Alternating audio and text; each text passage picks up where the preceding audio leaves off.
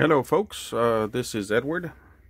Once again I have another modification to another tool which makes reloading a little bit easier.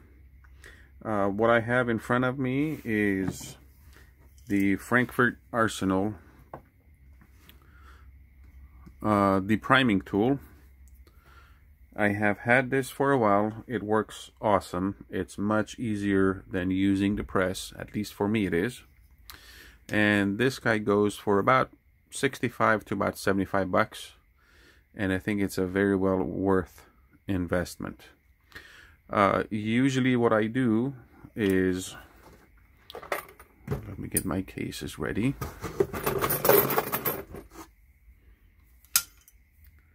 So here's a fired case. You slip this inside and it has the spent primer catcher, and you press it, deprimes it, pull it out, and you're done. The nice thing about this is you can take this anywhere out to the range if you're watching TV. So basically you can do your depriming anywhere. Now the only drawback to it, at least for me, is my hand gets tired after holding this for a while. So what I did is I did a basic modification to it so I can mount it onto my table so I don't have to hold the tool. So I'm going to put this aside for now. So what I did was use a 3/8 all thread. I bent it in a little L-shaped form. It is not a true 100% 90, so I bent it in an L-shaped form. I have a small hole, a 3/8 hole on my workbench, and I have 1.5 3/8 fender washers. So the way that I mount it is just like so. I'm going to move the camera so you can see it. Okay.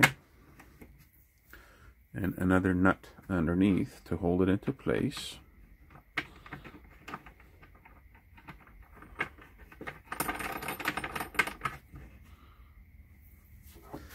Later on, what I will do, just to make things easier, I will probably change this nut to a wing nut, or change the one, or actually change both of them to a wing nut, so I can easily take it on and off. And then I'll go ahead and tighten this guy. So it's not too tight, but it can still move, but it's nice and snug. And I have a washer, and here's the hole that I made on the handle. So this guy slides on. I have another washer and another nut.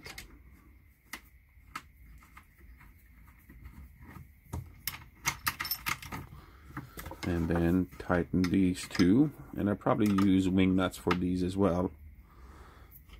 So this is nice and tight. Later on, what I will do is I will probably finish this off with something so I don't see the all thread, but for now it works great. So the way that this works is this is mounted onto the bench. Let me see, sorry about all the background noise. So this is mounted onto the bench, and I do have a drawer here where I put my empty bucket. But if you don't have a drawer, you can go ahead and mount this onto your bench, have a piece of plywood come out or piece of shelf come out, and put your bucket there. So in this case, what I do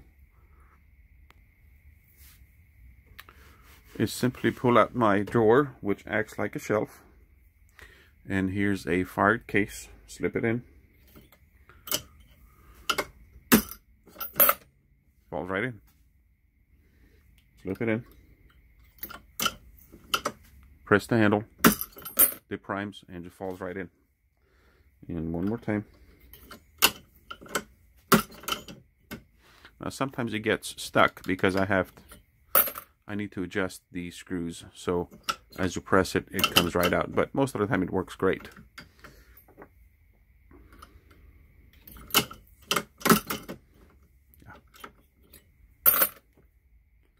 So this is a great tool, and I think it's a great modification. I hope this comes in handy. Now, if you don't have a shelf, if you don't have the drawer, if you don't want to put a shelf, you can always put the empty bucket on your lap and just work it that way. I have the camera in front, so I can't show that. Please put your comments and your concerns in the comment section.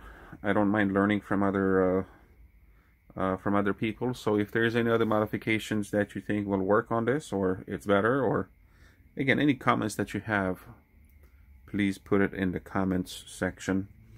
I have done yet another modification to my Frankford Arsenal electronic powder dispenser, that I can take it out in the field, use it, and without any 120 volt electrical circuit. At the same time, I can use that at my shop, not use the electrical circuit, the household electrical circuit, or the shop electrical circuit. So I don't have any interference from the fluorescent lights. So that is coming up soon. That modification video is coming up soon, so make sure to watch out for it. Any questions? Again, put it in the comment section. Thanks for watching.